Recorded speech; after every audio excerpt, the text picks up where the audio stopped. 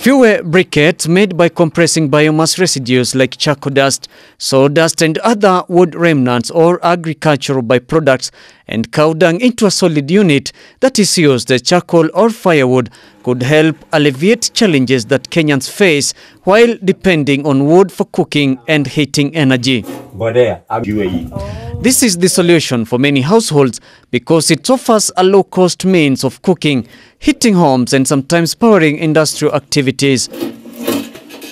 A section of residents at Kidomayo village, Vanga, Kwale County, are making briquette charcoal that is helping in solving deforestation and land degradation. Mimi hapa naitengeneza kutokana na kinyesi ya ng'ombe ile mikauka na makaa ile bumbi.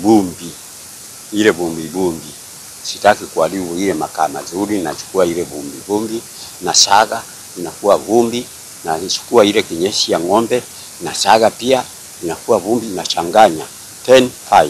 Kulingana na mradi huu wa Briquettes, naona itatusaidia zaidi, maana tulikuwa tukitafuta huko kwa misitu, lakini sasa tumepata mradi huu utatueleza zaidi.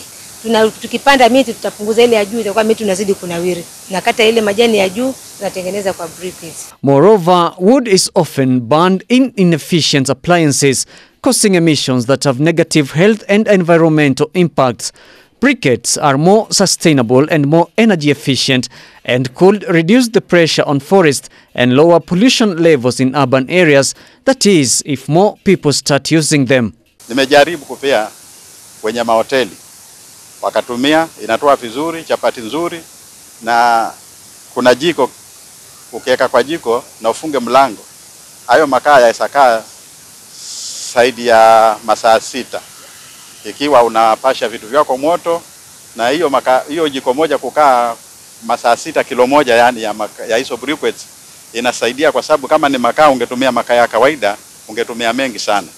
Hayana carbon, unaweza ukatumia ndani ya chumba na hakuna shida, na pia unaweza ukaweka makaa na ukaweka sufuria na ukaenda shambani na ukakuta chakula kimeiva.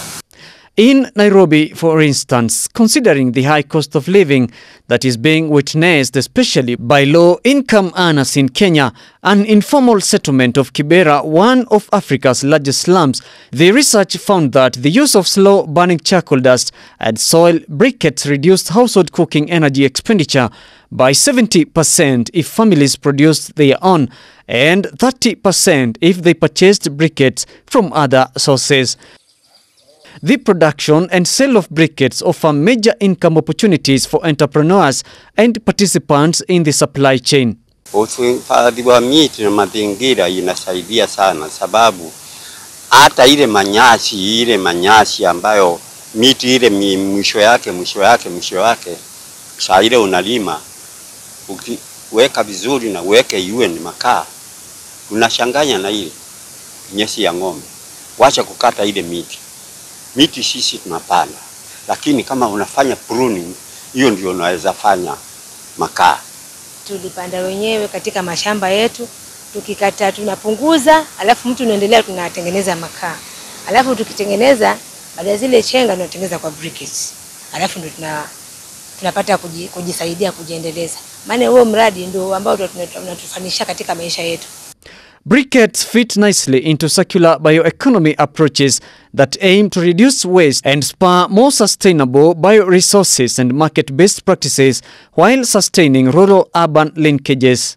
Kwa hivyo ningehimiza watu waache kuharibu miti, waweze angalau kufuata hii utaalamu tumeletewa na serikali, ili waweze kuspare miti, kwa sababu hata miti tunapata miti hewa safi tukiwa katika hali kuna miti.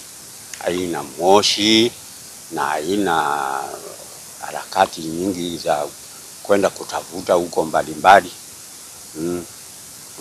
Unatengeneza tu na labu unaweka kwa jiko inawaka tu.